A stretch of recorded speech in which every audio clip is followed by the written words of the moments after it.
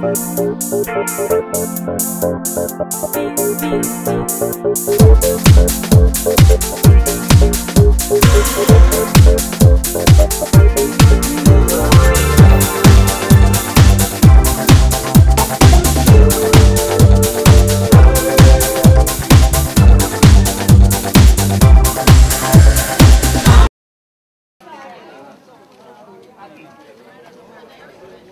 it's Paradise. I'm here at the National Evangelical Spiritual Baptist Church.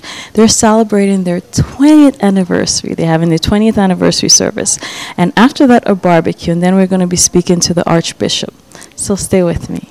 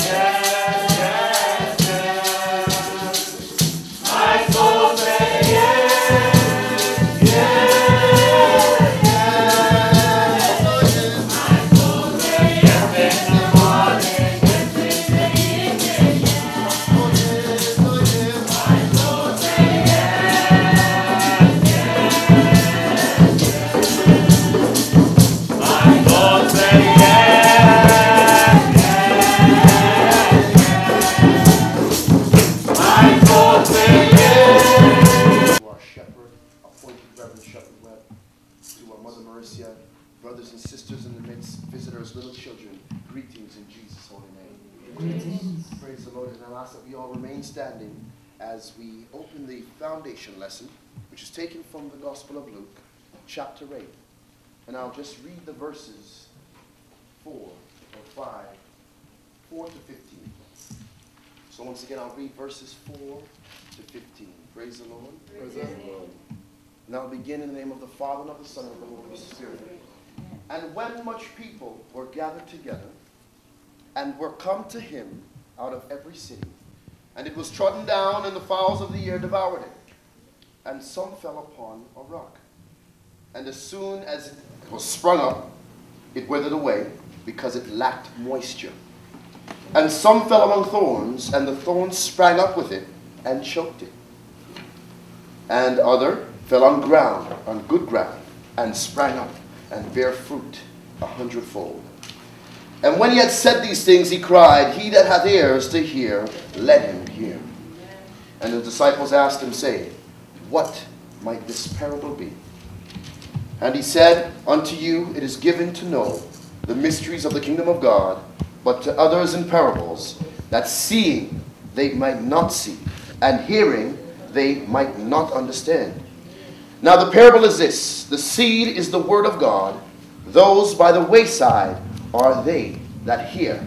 Then cometh the devil, and taketh away the word out of their hearts, lest they should believe and be saved. They on the rock are they which, when they hear, receive the word with joy, and these have no root, which for a while believe, and in time of temptation fall away. And that which fell among thorns are they which, when they have heard, go forth, and are choked with cares and riches and pleasures of this life, and bring no fruit to perfection. 15th and last. Let us all read together. But that on the good ground are they which in an honest and good heart, having heard the word, keep it, and bring forth fruit with patience. I hear the voice of Jesus say, come unto me and rest. Lay down the weary ones around, thy head upon thy breast. I came to Jesus as I was, weary and worn and sad. I come near a resting place, and He has made me glad. Oh yeah, glory be to the Father, and to the Son, and to the Holy Spirit, as it was in the beginning, is now, and ever shall be, world without end.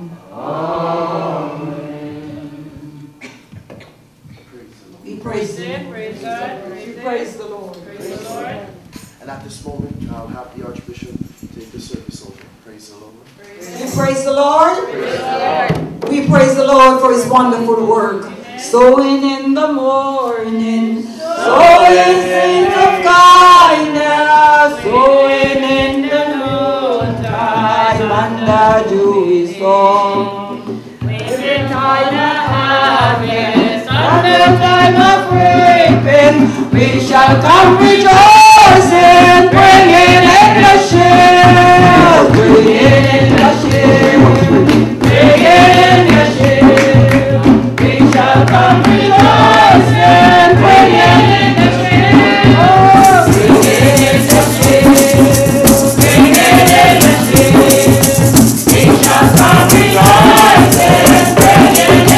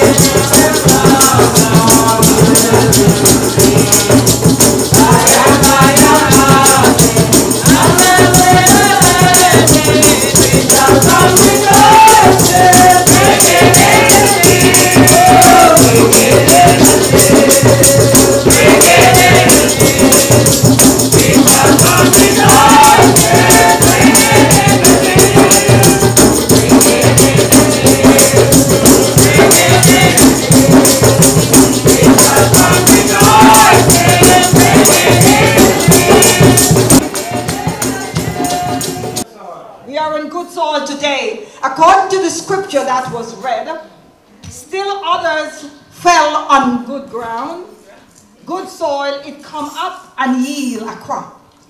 And that's why we could sow in the morning, sowing in the evening, and sow at noontime.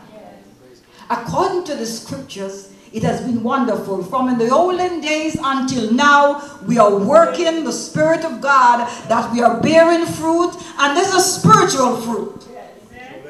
If you have heard God and His word, but it was on one ears and come out of the other, you are like those that are on hard soil.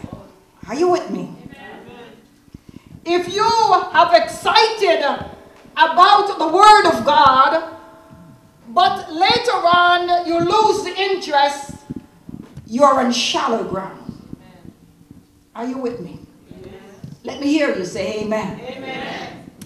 If you believe something about God, but your heart is crowded with worries, your heart is crowded our pleasure and your dead and thorny soil. The only soil that produces a crop is good soil. Those who with a noble and a good heart. And according to the scripture today, let's look into the heart of man. What if you haven't got a noble heart? You could get one. There are many things that is happening in the world today. We have violence, we have crime, we have flood, we have people losing one another, husbands against wives, sisters and brothers and sisters and family against one another. Mothers are not treating children right, and so is fathers. And we need to come back to the spiritual life. What soil are we building our family values and foundation on? And we should build it on good soil. So let us look upon the scriptures and look within the world and see what is happening in the world. From your home, from the youths of today, from everything that is happening all over the world. Where are we building our patience? Where are we building our love? Where is our soil? What are we doing? Where is our fruitfulness coming from? If we build on good grounds, our heart is like being repented. With those that have only given your heart fully in complete repentance, that means turn around. You have love in your heart. You have built good solid ground. You have forgiveness. You have a good solid soil. Your work is giving and encouraging. Let's look for a minute and let us ask ourselves the question. What does it take for us to listen and have our fruit being multiplied on good ground? What does it take? Sow your self-righteousness. That's what it takes. Reap the fruit of unfailing love and bring up your unplowed life around everything and let it be seek the Lord while you may find it. Amen. And that's why when you're about to sow, you must be able to sow in the Spirit. You must be able to sow, and when you sow, what are the things which you sow in the world?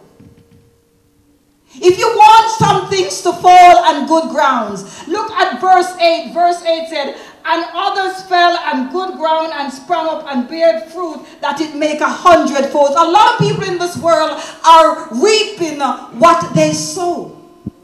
And this is why they said you must sow good seed, and whatever you sow, it's all to do with your heart. It's all to do with your mind, your body, and spirit. Jesus brings this message afresh to us.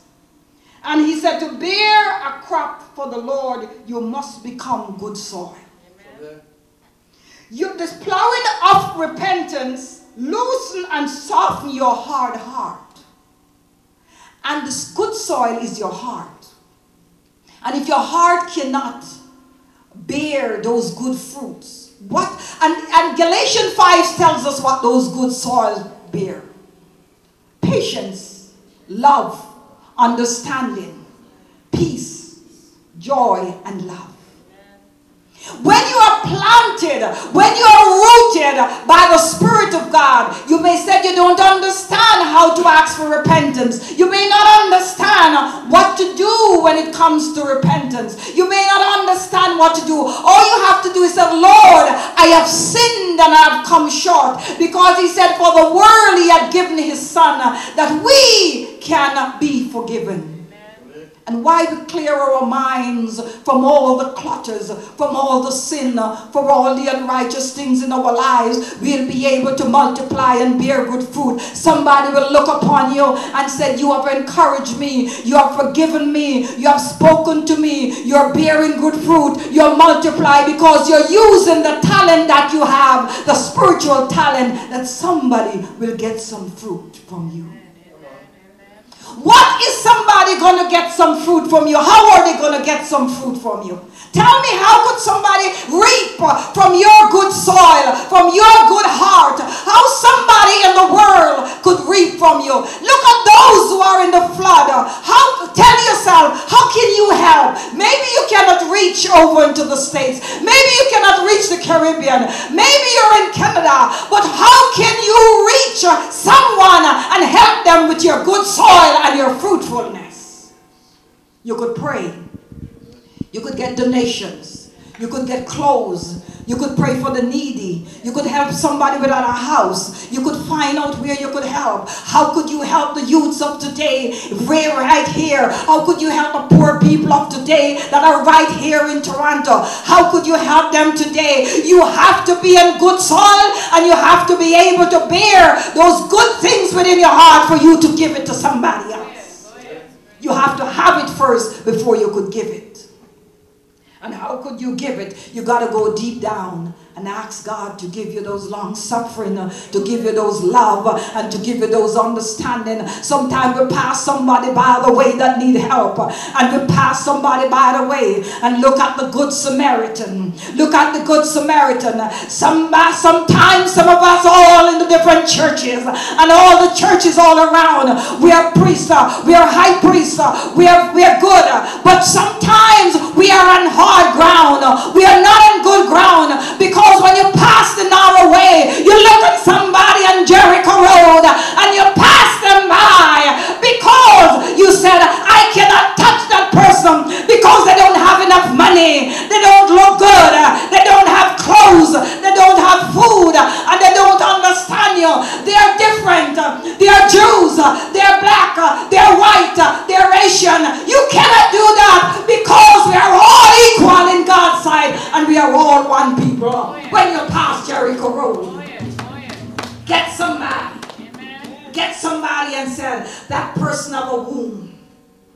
And when you're on the road, because your heart is good and you're in good soil, you're going to take that person in your car, in your home, and you're going to take them and you're going to dress them sore, and you're going to give them a penny, or you're going to put them in a room, and you're going to put them in a hotel, and you're going to say, I haven't got nothing, but the little I have, I give unto thee. What is it to love your neighbors as yourself? And some people just pass by the wayside because you are okay, because you have multiplied in your life, because you have everything else. Look at the children in the schools that are hungry. Look how many agencies are trying to help different people. Are they reaching the people that really needs it? Are they reaching the people with the multi-million dollars that really need it? The violence, the youth, the food, the hungry. Right here in our city, we need people to understand that the only way you can help somebody is to build them on solid soil. And solid soil is good heart. The gate to the ground of good soil is to repent. Is to know God. Is to accept Him as your personal Savior and friend. This is to hear the word and hear it, and that word is implanted in you. That word is inside of you, and that word is warm. That word could open up to you. That word could prepare your soil, that you could be fruitful and multiply, that you could help somebody along the way. But let us ask you a question first. Is your home in order? What about the soil about your home? Have you built your home? Last week we spoke about the foundation that you laid it on. Now it's fruitful, being fruitful. You or your heart. How is your home? How is your family? Within your homes right now, you're listening. What about the families in the home? Is their heart built upon good soil? If their heart is built on good soil, there'll be no guns in the home. If the heart is built on good soil, there will be prayer time in the home. There will be meditation in the home. There will be forgiveness in the home. There will be somebody helping somebody or feeding somebody. Mothers, fathers, sisters, brothers, uncle, and extended family. If there is good soil in that home, everyone will get anointed, and fruitful home you will have. The seed will germinate. The young plants will crop. And there will be fruit, production of choosing a harvest that are delighted in Him and could refresh others. Where is your fruit? What soil have you got? Did it fall through one years and go to the other? Or you're in good ground that it grows up and spring? As we see the world today, some hear the words of God, but because they are wrapped up in the materialistic and the carnal way of life, they cannot have a foundation or no good soil because there is too much weeds within the heart. Are you with me? Amen. And within the heart, all the areas the youths need to be in those things. The orphans. Some people cannot have children. Go to an orphaned home, get one. There's children that needs good soil. They are homeless. Some people have nowhere to go. Give that, embrace it. As we are Christians today, we should be on good soil. All we have to do is bear good fruits. As I leave you today with these words of multiplying and good soil, I'm going to leave with you that good fruit bear 100-fold. I hope today you bear 100-fold. May that spirit stay with you, that you multiply today. When you leave here today, when you hear the voice of this message today, you must multiply. You must keep that soil. On Christ the solid rock I stand. Oh Lord, the ground is sinking sand. Oh, the ground is sinking sand. On Christ the solid rock I stand. Oh, the ground is sinking sand. Oh, the ground is sinking sand.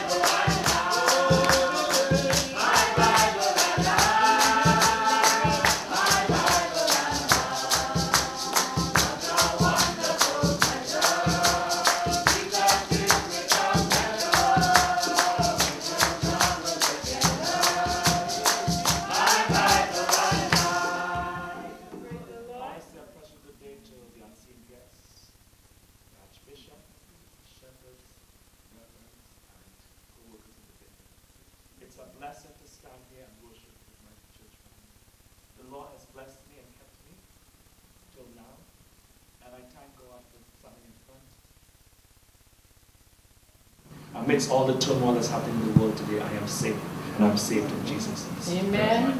Amen. Praise the Lord. We praise Him. Praise the Lord. That's all.